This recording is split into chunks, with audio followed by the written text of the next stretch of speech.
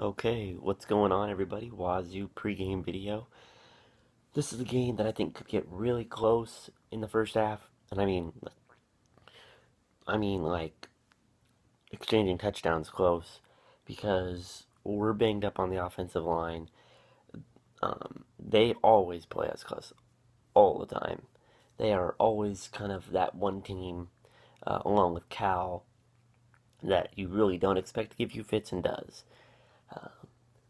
And plus, they're just gonna try and throw the ball all over the yard. Connor Halliday, last time we played them, threw the ball 89 times.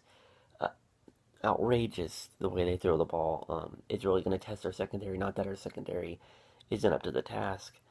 It's just they always play us close for a half. So I'm not gonna come out here and say we're just gonna blow them out of the water on the road. It's kind of a weird place to play.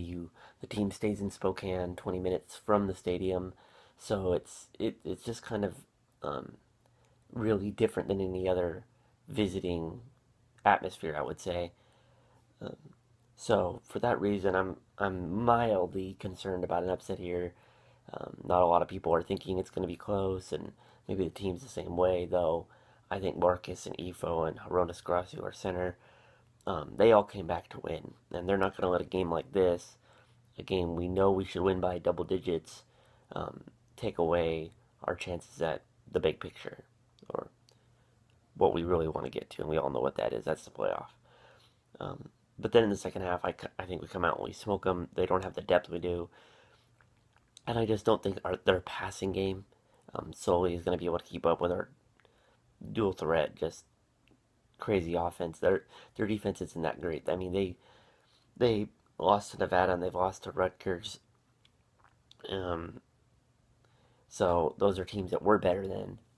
So I mean, I hate to play that game, but we really should beat these guys by 3 touchdowns, in my opinion. But we'll see how it goes. It's going to be an interesting game, I think, to see how the team responds now. First road game of the season. Can the young guys step up and make plays? And can Thomas Tyner finally get out of a funk? He has been in a funk all year. I think this might be the game to do that, where um, we're going to be, I think, a really balanced attack. So we'll see how that goes. But that's really about it. There's not much to say about Washington State. Um, I'm I'm excited to see like I said, how the boys respond on the road, and see if we can come out hot and put the pedal to the metal early and really not make it a game for a half. But I wouldn't be shocked if, like when we had them at home a few years ago, excuse me, we had them in CenturyLink and it was a 4 point game at half.